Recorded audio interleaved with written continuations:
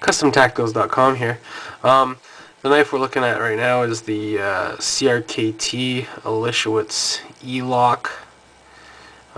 This one's got the brown aluminum scales with the fake guilloche patterning that Alan likes to use on his custom knives, and CRT kind of faked it on here on the aluminum.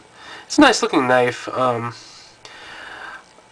This is a little bit cheaper than most of the knives I tend to review, but I really wanted to take apart a knife with an E-lock, which is this lock here.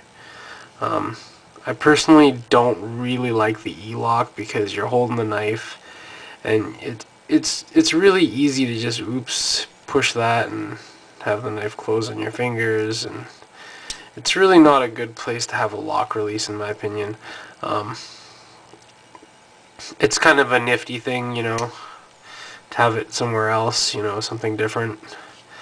I guess every maker feels like they need to create their own locking system now.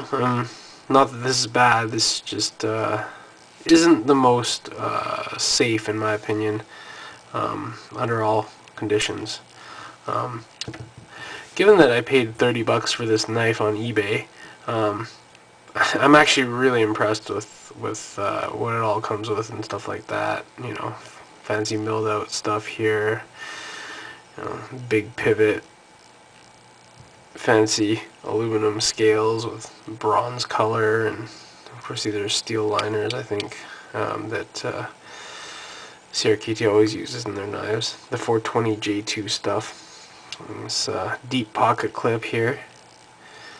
Similar to, well, not that similar, but kind of similar to the Alan's custom pocket clips that he makes. The E-lock is okay if you don't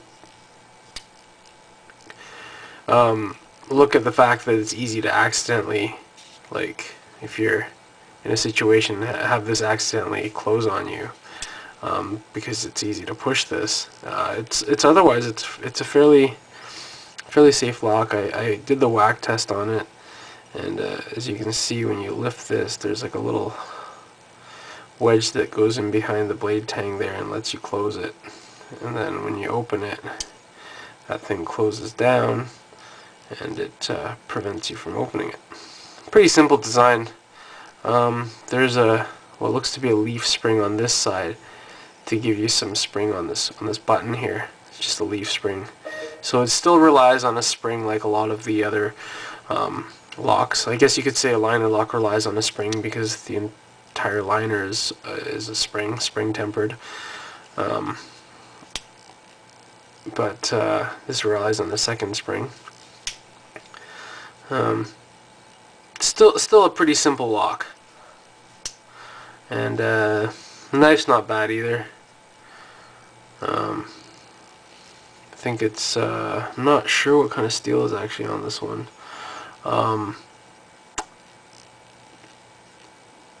It's